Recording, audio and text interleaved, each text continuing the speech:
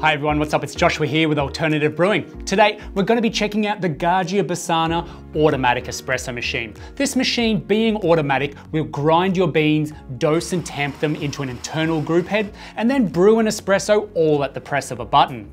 This really is that entry point into the super convenient coffee that's freshly ground right before you brew. And the Besana also has the ability to produce cafe quality steamed milk. So if you are interested in taking a look at the full range of Gaggia's automatic espresso machines, you can by following this link right here. Let's now explore the features and discuss how to get the best from your Gaggia Besana.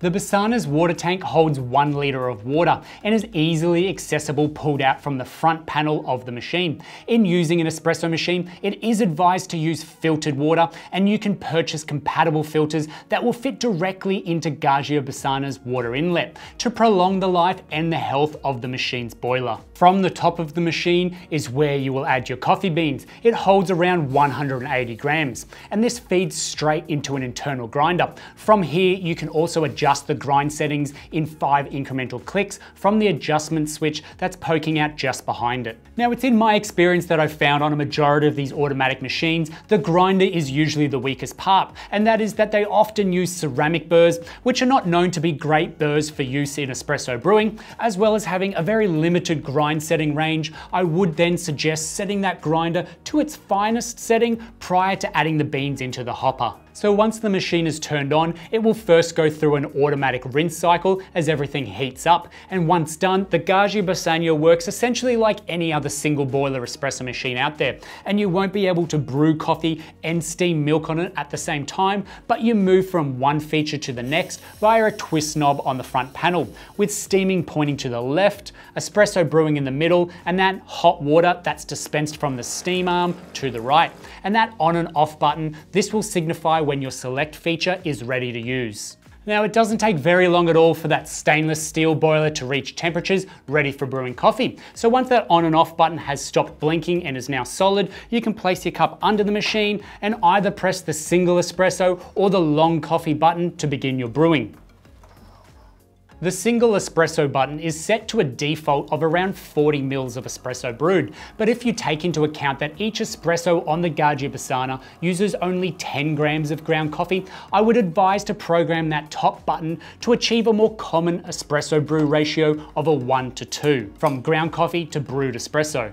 And luckily, reprogramming either of the brew buttons to achieve a very reliable volume of espresso has been made very easy, and all you need to do is simply press and hold the desired brew button you want to reprogram until the grinder switches on and begins grinding. And with your cup set on a scales or using a measuring cup, you'll press that button once again when the desired amount is reached within the cup, and if you don't get it first time, simply repeat that process until you nail it.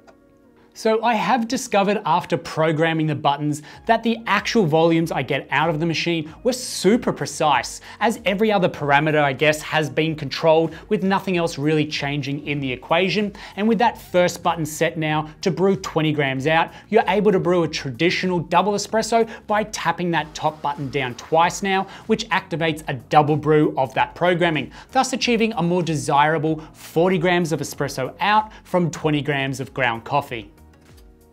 And you could perhaps program that second button to be more of a long black style coffee, and that way fill up a full cup each time, which would be more of a preferred coffee to enjoy black. And now that we have that 40 gram double espressos in our cup, it's time to steam some milk. First, we must prepare the machine for steaming. And in order to do this, we place a catch container under that steam tap and then switch the machine over to the steam function. Let all the water come out of the wand until there's only steam left coming out, and then switch the machine back to that coffee function for a moment to begin heating that water back up. It's now with a small jug of milk under the steam tap, we can switch it back over to that steam function to begin steaming our milk. The Gaggia Besana comes with a pannarello steam wand, which aids in simplifying the milk frothing process by alleviating common errors made when steaming milk. And there'll be no shortage of froth created, so if you enjoy cappuccinos or lattes, you're gonna be in luck. And once you're done steaming, place the machine back into the espresso brewing mode to stop steaming, wipe the steam wand with a cloth, and then pour your milk straight away into your cups to enjoy. Another great feature with the Besana is it will turn off automatically when left unattended for more than 30 minutes. And being able to brew espresso and steam milk on the Gaggia Besana opens the doorway to being able to brew any style of coffee, whether it's a latte, cappuccino, mocha, flat white, or macchiato, as they all begin with the same base ingredients and only differ slightly in their preparation and presentation. And in cleaning the Gaggia Besana, the basic daily routine involves removing the spent coffee pucks out of the grinds tray from the front of the machine. It holds around 8 espressos worth in there. And the drip tray, you notice, has a little float popping up that will indicate when the drip tray is full. This is very easy to remove and empty out. And the machine will cycle through its own group head flushes every 15 minutes when left on. Periodic cleaning of the group head and descaling of the machine are recommended to keep the Gaggia Besana working efficiently and automatically for some time to come.